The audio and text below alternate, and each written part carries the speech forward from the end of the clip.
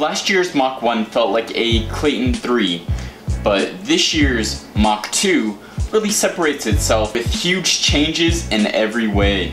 I've put a couple hundred miles on mine already, including a half marathon race. Here's my review of the Hoka One Mach 2.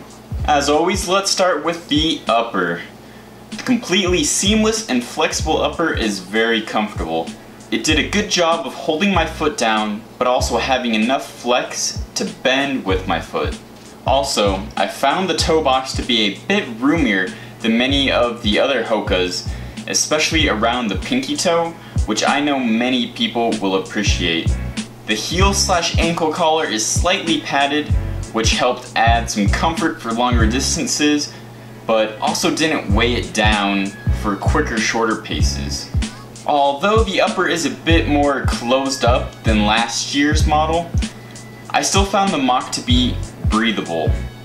Cutouts in the mesh on both sides, above the toes, and along the tongue helped move air through the shoes to prevent my feet from cooking on those hot runs.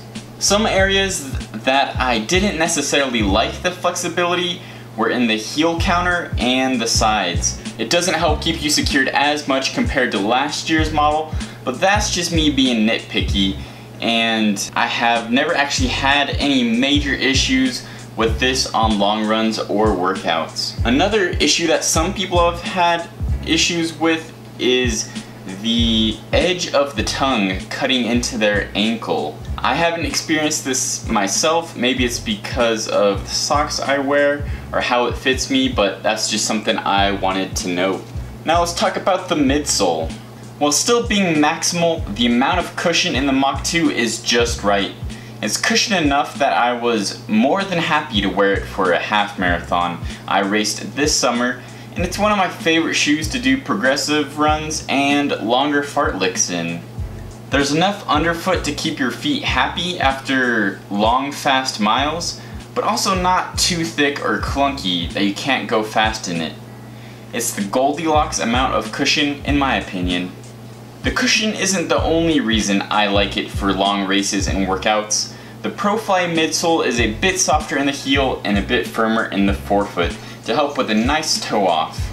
This, in combination with the rubber infused foam, made for a really responsive ride with a bit of bounce. This is especially noticeable when picking up the pace, since I found it to be a lot livelier than last year's model. Unlike some other shoes that feel great when you're up on your toes, but can feel awkward at slower paces, the Mach 2 is just as comfortable for speed days or recovery days.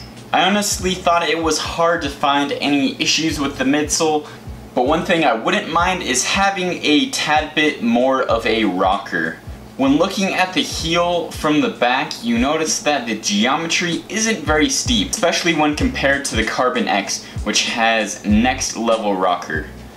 I think maybe a bit steeper geometry in the heel to promote a quicker transition into the toes would be nice. Now let's talk about the outsole. So technically this shoe doesn't have an outsole. The rubberized midsole and outsole are one piece, but the triangle pattern has been holding up well and has decent grip on roads. Even though the rubberless outsole gets the job done, a couple tiny patches of rubber in the high wear areas might have been nice, but then again that add weight, so I guess it has its trade-offs.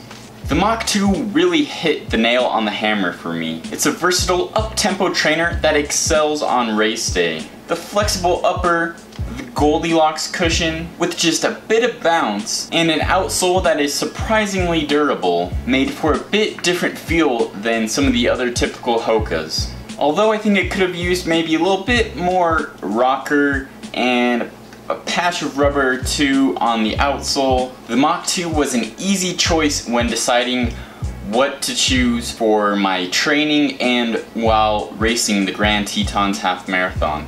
But now the hard part is going to be choosing between this or the Rincon for my upcoming marathon in October. But that's for another video. Subscribe so you don't miss that, and as always, keep on running.